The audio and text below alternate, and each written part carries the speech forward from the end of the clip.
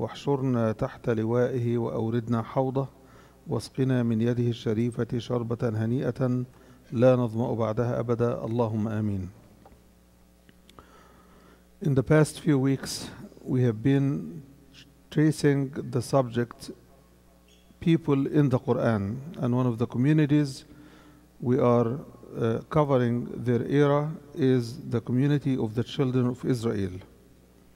And as we do this, we come across a lot of issues that require us to pay attention because of the quality of lessons they mean for us as a community, and how their life resembles a pilot study for what shouldn't be done by a community of faithfuls, a community of believers. So Allah subhanahu wa ta'ala will take us in the next few slides or verses in Surah Al-Baqarah through the experience of the children of Israel with Fir'aun and with Musa alayhi salam. So from the outset, Allah subhanahu wa ta'ala took the covenant of the children of Israel to do certain things. We are going to cover this covenant. So we come back to the covenant that Allah subhanahu wa ta'ala has taken from the children of Israel. A very important commitment that they have made, and that is to remember the bounty of Allah. We went over this slide last time, so I'm just reviewing to get the rest of the covenant, and to fulfill their commitment to Allah, for Allah to fulfill the commitment that He conferred upon them, the promise or the covenant, and to believe in what Allah has sent down, confirming what they have, and to not be the first ones to reject it, deny it, or disbelieve in it, and so that they do not exchange it or buy with it a small price. You know that we think that all of this is relevant to the children of Israel, but Allah has taken His covenant from the prophets. وَإِذْ أَخَذَ اللَّهُ مِيثَاقَ النَّبِيِّينَ. Allah has taken His covenant from the believers in general, that we do certain things, we don't do certain things. Allah has taken His covenant from scholars, that they should never conceal what Allah has revealed of knowledge to them, or in the revelation, the Quran or the Sunnah.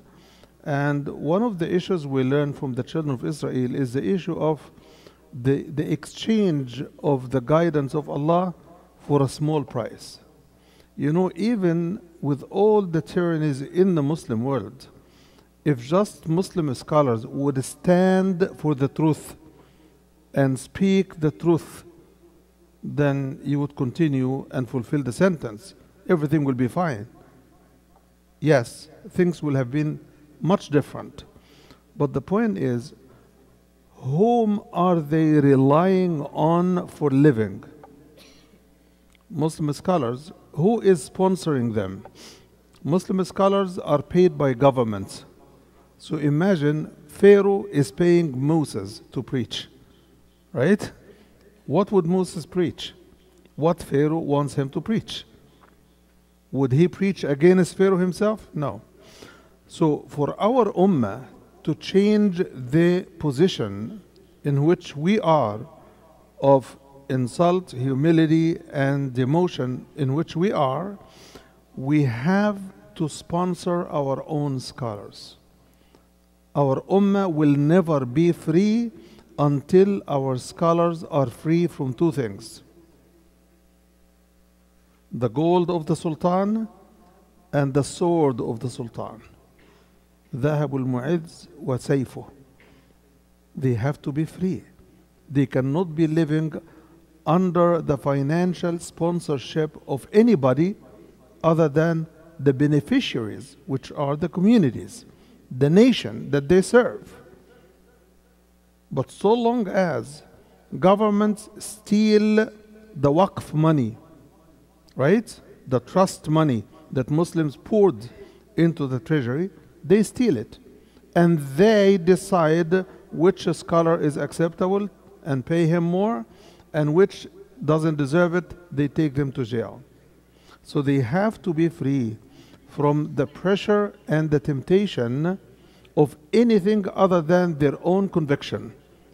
To be free, we have to pay for them. We have to sponsor their life, protect their family, respect and protect their dignity. They represent our deen. What else is more important than someone who is teaching us, all of us, the deen of Allah subhanahu wa ta'ala? So when we do not protect them and sponsor them, what happens is they go back like everyone else. He who pays, he says. If you pay, you say, and your say will be carried out.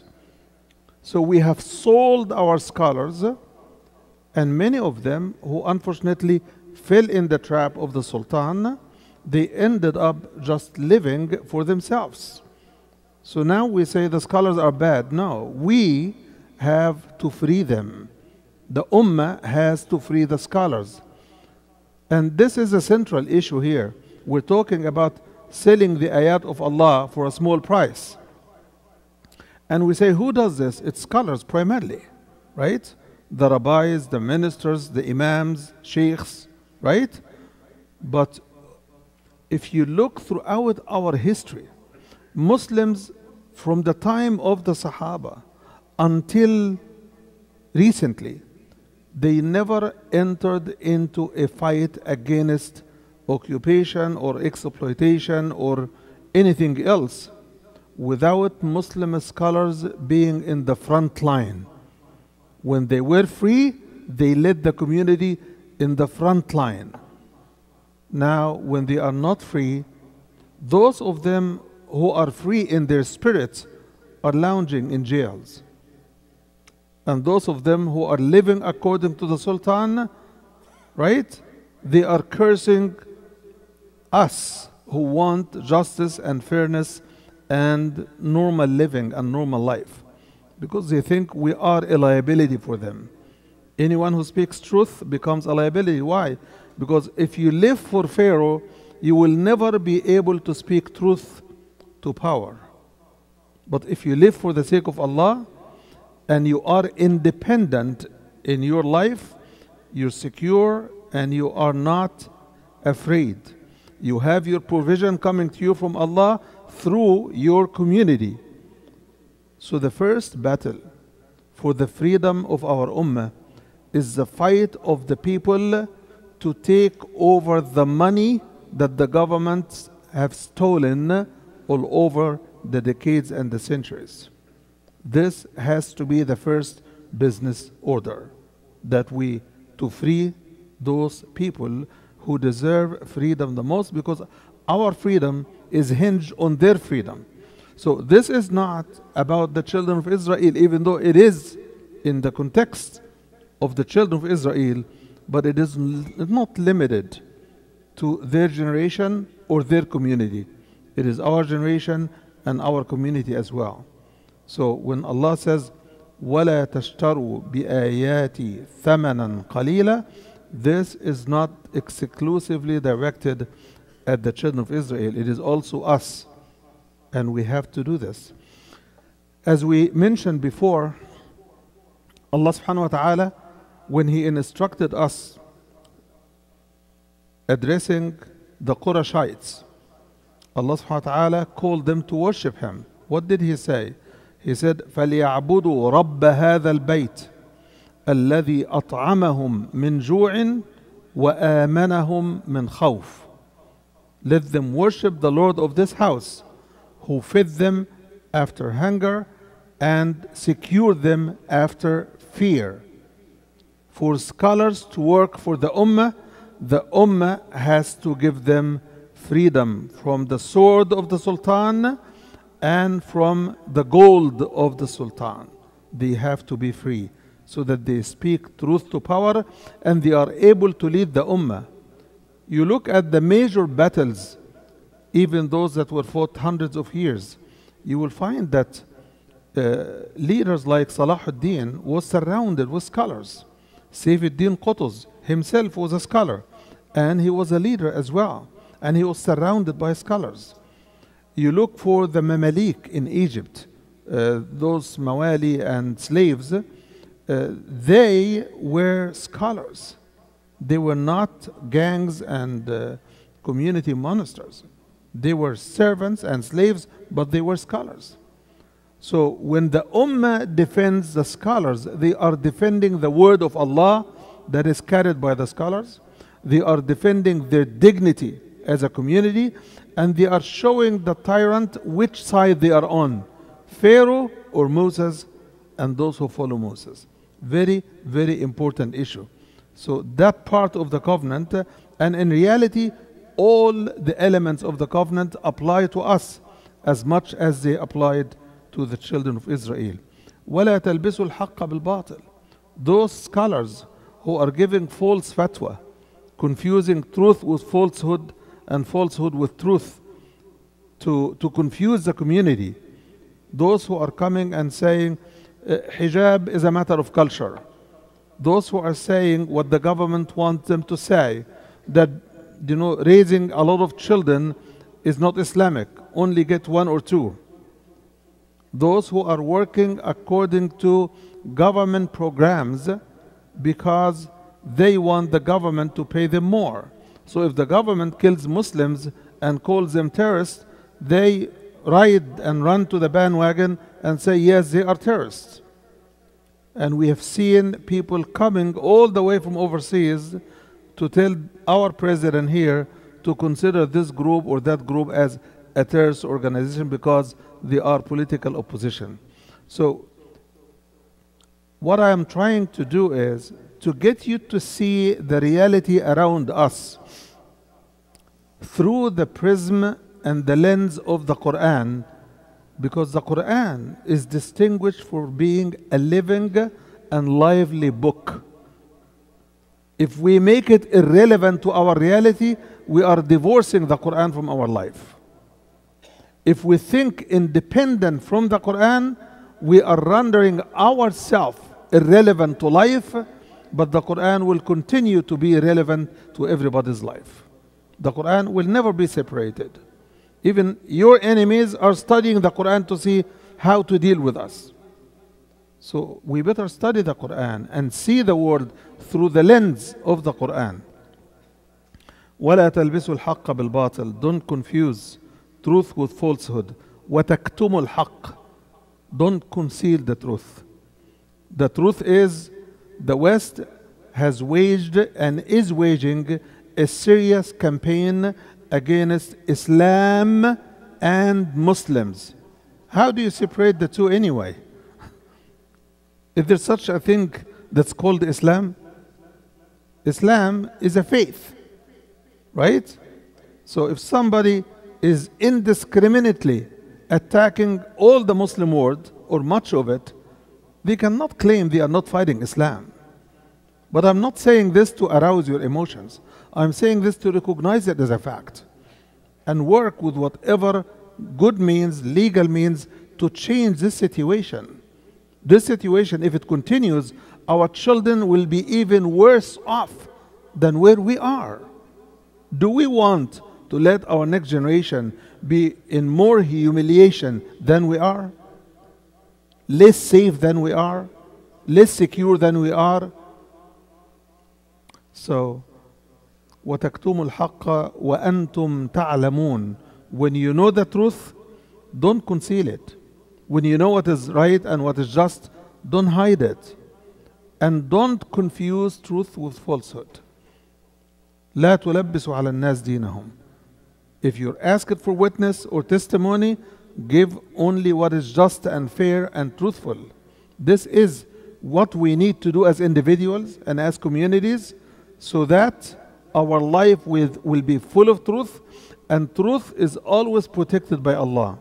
So you will be protected by siding with truth and justice and compassion and mercy and peace and all of the values we learn from our deen. Then وَأَقِيمُوا الصَّلَاةِ. Establish prayer. وآتوا الزكاة. Offer your zakah and give your zakah out. Atu, it includes to give, it includes also to reach out with your zakah to those who deserve it. There's a difference between sitting and calling people to come to you. The Quran says atu, which means take the zakah to the poor. Don't ask the poor to come to get your zakah. Atu. It's different from ata. Ata ya'ti is to come. But here, atu. Take it to them. وَارْكَعُوا مَعَ الرَّاكِعِينَ. The companion's name that I'm going to tell his story escapes me, but I was reading last night in preparation for this, and there was a companion who accepted Islam. But he was a man of status in his days of pre-Islamic conviction, and he told the Prophet, I cannot find it in my heart to bow my body for anybody. So I will kneel. I will only kneel, which means to get down on his knees, but his body is straight up. And the Prophet ﷺ ignored what he says. He didn't say to him, this is enough or this is a beginning. He just ignored it. And few days into his prayer, he comes to the Prophet and he prays like everybody else. And he says, now, O Prophet, I find it in my heart to bow down, and I feel very happy to bow down. So some people will start their practice of Islam with some short compliance or short exchanging themselves. And we need not to be critical and jump on them. We need to give them room. Allah, who opened his heart for Islam, will open his heart to bow down and to prostrate. So the Quran is telling the children of Israel to establish prayer, pay the zakah, and to bow down. And you see the zakah is couched between prayer and prayer, because al-ruku' is prayer, right? And as-salah is ruku' and sujood. So the zakah is couched in the middle. Your financial responsibility is as important as your salah. And that also shows that in the original instructions given to the children of Israel, and likewise the early generation of followers of Jesus, their salah were like ours. You read in the Old Testament, Moses and Joshua and Ibrahim, all of them fell on their face and prayed. You read in the New Testament, Jesus fell on his face and prayed. Falling on their face means what? What are they doing? They are in sujood. They are in prostration to Allah subhanahu wa ta'ala. So it is not us who are coming up with a weird form of prayer. I'm saying this to our children in particular, and to those others who don't know what the situation is. So we are the ummah that is reviving the way prophets worshipped Allah subhanahu wa ta'ala. We are not inventing anything, including the hijab. The hijab is also mentioned in the Old Testament and in the New Testament, that a woman should cover her head and cover her body when she goes in public. And in America, people used to dress hijab-like dresses up until about 100 years ago. Women used to dress properly. Even after that, movie stars, they used to dress hijab-like clothes, loose fitting from top to bottom, like the Muslim women dress that we know. So I want you to understand that Prophet Muhammad sallallahu alaihi wasallam was a follower of previous prophets and a concluding messenger of all the messages that came across the ages. And it's only one message. It is the message of Islam, the message of submission. So we are not the weird community in the middle of the mainstream Judeo-Christian culture. We are the mainstream in the community of believers throughout the ages. We are not the odd community, and we are not the outlier of humanity. We are humanity, and humanity is those who follow the prophets in good conviction and in good faith. So we try to do this. So don't feel that you are a stranger where you are. Even if everybody disagrees with you, you are following from Nuh, Adam, Nuh, Ibrahim, everybody. So what is the summary of the covenant? The summary of the covenant is given to us in ayah number 12 in Surah Al-Ma'idah. We cited several ayat from Surah Al-Baqarah. Here is the summary. وَلَقَدْ أَخَذَ اللَّهُ مِيثَاقَ بَنِي إِسْرَائِيلَ وَبَعَثْنَا مِنْهُمْ 12 نقيبا وقال الله إني معكم لئن أقمتم الصلاة وآتيتم الزكاة وآمنتم برسلي وعزرتموهم وأقرضتم الله قرضا حسنا لأكفرن عنكم سيئاتكم ولأدخلنكم جنات تجري من تحتها الأنهار فمن كفر بعد ذلك منكم فقد ضل سواء السبيل. So this is the summary of the covenant that has been spread over several ayat in Surah Al-Baqarah, to believe in Allah, to worship none but Allah, to establish the basic pillars of Islam. And the pillars of Islam are as good from those days as they are today. So in this covenant, Allah subhanahu wa ta'ala is telling them to support the prophets, to believe in the prophets, and to lend your support to them. What did they do? They killed their prophets, right? What do we do to our prophet? Are we following our prophet, as Allah subhanahu wa ta'ala says? Are we tracing and tracking his footsteps? Are we following his path towards paradise? See, when we read the Quran talking to a historic community, we should not leave the discussion as a historic story. The discussion is also still about us, because we are all going to be responsible for this.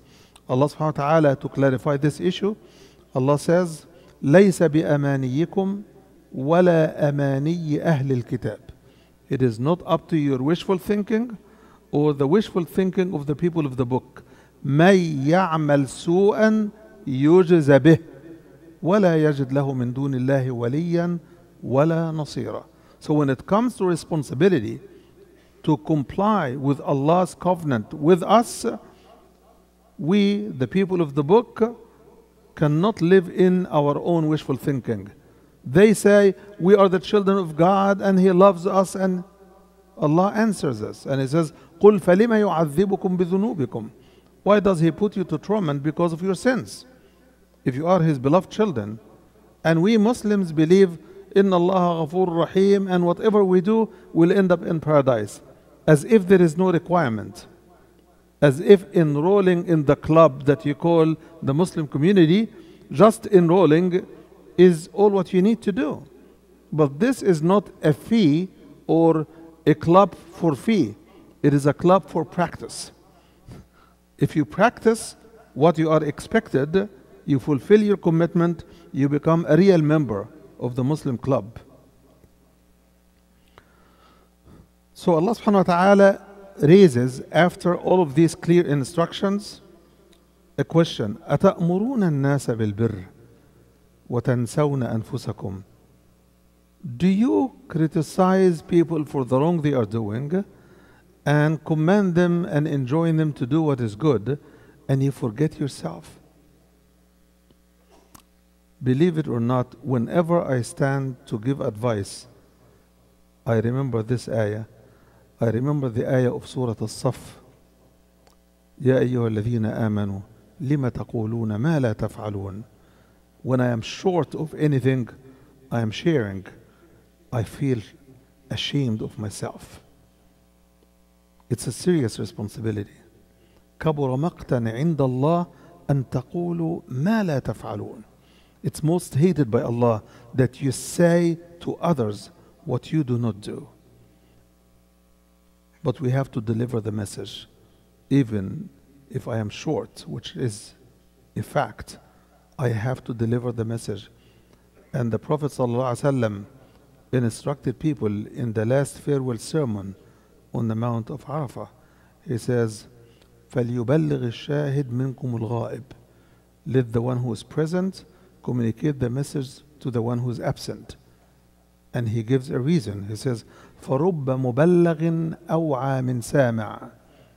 Maybe someone who hears my words second hand is more cognizant and more inclined to apply it than the one who heard it first hand. So we have to deliver the message, but we have to practice what we preach, because otherwise the threat of the most hated thing in the eyes of Allah can befall us. Don't play with your phone. Yes, please. I know that you're not playing, but don't use the phone. Thank you. So, أَتَأْمُرُونَ النَّاسَ بِالْبِرِّ. Do you enjoin people to do what is good and what's righteous and forget yourself? Because the Jewish community in the Medina, because they have the knowledge, but they didn't want to believe, they would tell the Arabs, yes, he is a prophet. And they tell them, but why don't you follow him? No, leave us alone.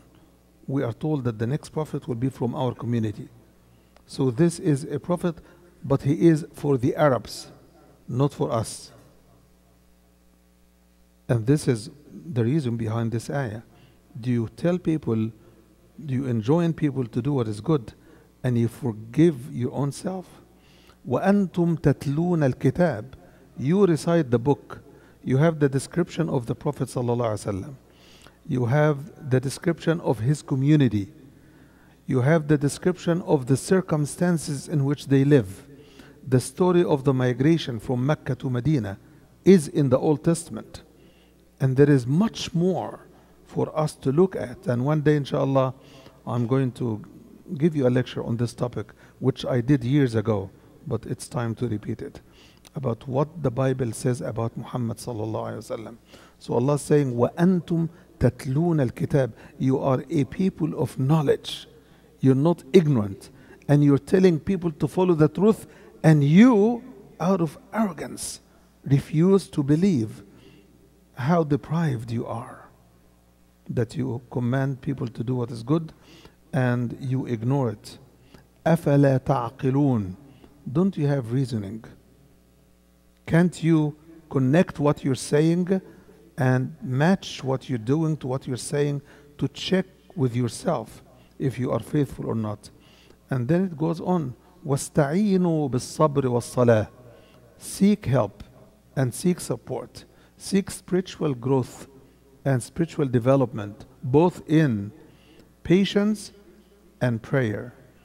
Patience is to abstain and to hold steadfast.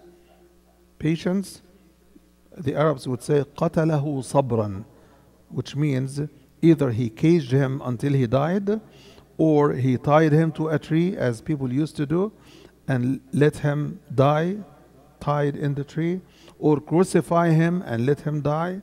All of this, قَتَلَهُ صَبْرًا. He killed him by fixating him that he cannot move. So as-sabr is to hold on to your patience, to hold on to your principles, to hold on to your values, to give yourself a chance to reflect and ponder. In the hadith of the Prophet ﷺ, as-sawm nisfu as-sabr, was-sabr nisfu al-iman.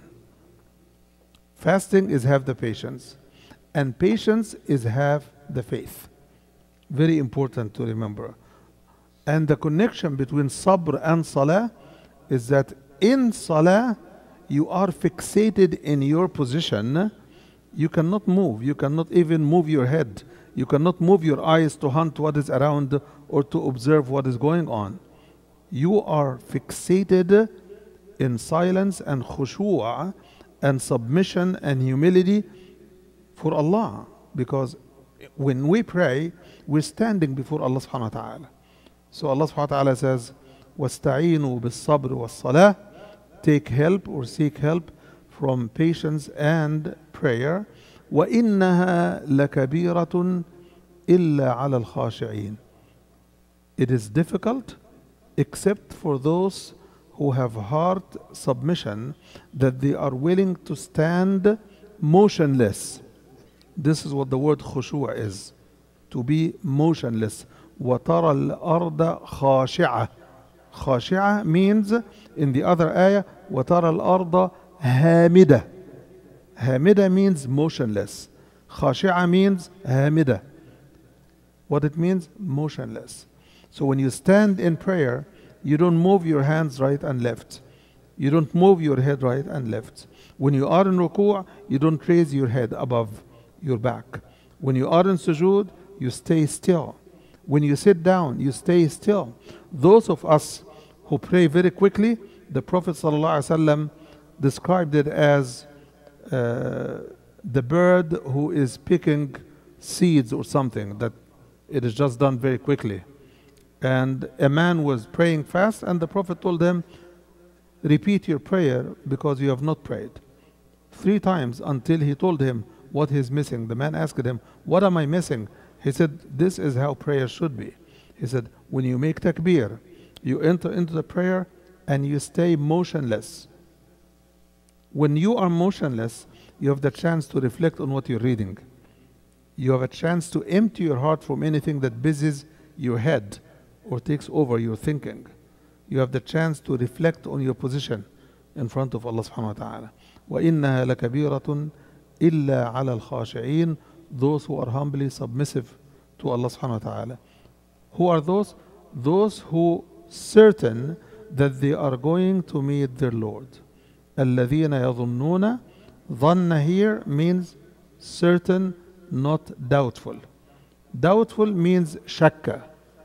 But dhanna is a dual meaning word. It is called min asma' al-addad or kalimat al-addad. It works as shak and it works as yaqeen. Here it means yaqeen. الَّذِينَ يَظُنُّونَ. Those who are certain they are going to meet their Lord and that they are going to go back and return to Him. I think I will stop here and ask Allah subhanahu wa ta'ala to guide us and to guide our hearts and to open our hearts to His obedience. Allahumma ameen.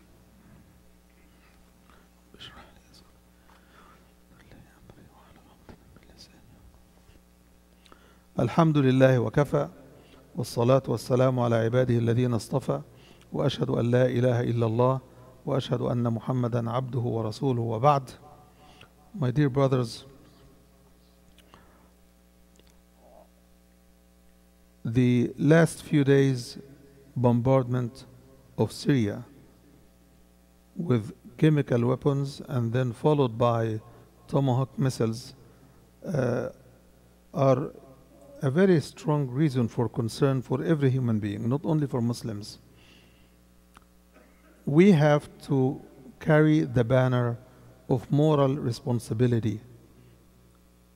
You don't have to be a politician to stand for your morality. And you don't have to be a politician to call another politician to his moral responsibility to stand for truth and justice. The Syrian people have been subject to the most inhumane and longest war in the Middle East ever. And this is truly a world war against one small people. People who are not more than few millions, and they are attacked by allies of so many nations. I don't know the number, if it's 80 or 70 or whatever the number is. But it is inhumane, it is unconscionable, and if our conscience would allow us to sleep after seeing the pictures and hearing the news and watching the videos, it means that our conscience is dead. And I hope that that's not the case. I hope that we at least keep them in our prayer, but they need our stance. They need us to stand up as Allah commanded us. In Surah An-Nisa, Allah subhanahu wa ta'ala says, يَا أَيُّهَا الَّذِينَ آمَنُوا كُونُوا قَوَّامِينَ بِالْقِسْطِ شُهَدَاءَ لِلَّهِ. Be you standing for justice, witnesses unto Allah. When you bear witness to truth and bear witness against injustice, you are doing it for the sake of Allah subhanahu wa ta'ala. That is His assignment. In Surah Al-Ma'idah, the one that followed, يَا أَيُّهَا الَّذِينَ آمَنُوا كُونُوا قَوَّامِينَ لِلَّهِ شُهَدَاءَ بِالْقِسْطِ. Be you standing for Allah, witnesses for justice. Very important that we take these ayat seriously. Speak up, write to your representatives, shower them with your messages of consciousness, morality, principles, values, and ethics that we, the Muslim community, share with the nation in which we live. This nation was meant to stand for justice. It was meant to stand for religious freedom. It was meant to stand for the poor, the underprivileged, the exploited, the manipulated, the helpless, the weak, the orphan, the needy. And it used to stand for those until the Zionist movement took over. We need to reclaim this country back to the people and back to the values that made this nation stand tall for a long time until recently. We need to work for that. This is our responsibility. Don't wait for lobbyists to come from the East. They will not come, even though some of them are here in Washington, but only for the wrong reason. We have to stand for the right reason. Allah says, وَلَوْلَا دَفْعُ اللَّهِ النَّاسَ بَعْضَهُمْ بِبَعْضٍ لَفَسَدَتِ الْأَرْضِ. Were it not for Allah pushing people by each other, corruption would have spread on earth. And indeed, it did happen. Corruption is all over the place. So please, take your role responsibly and act actively and get engaged. Don't sit down. Don't sit on your hands. Don't use the cozy comfort of your home while we know that hundreds of thousands of children in Syria alone have been killed unjustly. How could you kill a child justly? It's unconscionable. And our silence is itself unconscionable because we are a community of conscience. Allah told us that the distinguishing factor about us as Muslims is لِتَكُونُوا شُهَدَاءَ عَلَى النَّاسِ وَيَكُونَ الرَّسُولُ عَلَيْكُمْ شَهِيدًا. To be witnesses against those who commit evil and wickedness, and so that the messenger will be a witness against you or for you. So brothers and sisters, let us take what is going on seriously. At least a word of advice and leadership, so that the leaders who don't hear our voices assume one of two things. Either we are afraid to speak for our own safety. I don't know what threatens our safety if you speak. You live in the freest of nations. Why should we be afraid to speak up against injustice? It's unconscionable. So they will assume either we are too afraid to speak or that we accept what's going on as normal, which it is not. Not according to our deen, not according to our values, not even according to the constitution of this land. So brothers and sisters, make a resolution today to be the conscience of America, the conscience of Muslims, the conscience of your ummah, to speak truth to power, no matter what the price is. May Allah subhanahu wa ta'ala help us to stand for truth and justice. اللهم اهدنا فيمن هديت وعافنا فيمن عافيت وتولنا فيمن توليت وقنا واصرف عنا شر ما قضيت. اللهم اقسم لنا من خشيتك ما تحول به بيننا وبين معصيتك ومن طاعتك ما تبلغنا به جنتك ومن اليقين ما تهون به علينا مصائب الدنيا ومتعنا اللهم بأسماعنا وأبصارنا وقوتنا ما أحييتنا واجعله الوارث منا واجعل ثأرنا على من ظلمنا ولا تجعل مصيبتنا في ديننا ولا تجعل الدنيا أكبر همنا ولا مبلغ علمنا ولا إلى النار مصيرنا. اللهم بلغنا رمضان، اللهم بلغنا رمضان، اللهم بلغنا رمضان. اللهم لا تدع لنا في يومنا هذا ذنبا إلا غفرته، ولا دينا إلا قضيته، ولا مريضا إلا شفيته، ولا مبتلا إلا عافيته، ولا مدينا إلا قضيت دينه. اللهم لا تجعل بيننا ولا منا ميتا إلا رحمته، ولا مجاهدا إلا نصرته، ولا ساعيا في الخير إلا وفقته. اللهم اشف مرضانا ومرضى المسلمين، وارحم موتانا وموتى المسلمين. I just wanted to brief everybody who knows Brother Atif Abu Hamda. He used to pray with us here, and he passed away in Egypt in the past few days. May Allah bless his soul and accept him into his merciful hand. أقول قولي هذا وأستغفر الله لي ولكم، فستذكرون ما أقول لكم، وأفوض أمري إلى الله، إن الله بصير بالعباد، وأقم الصلاة.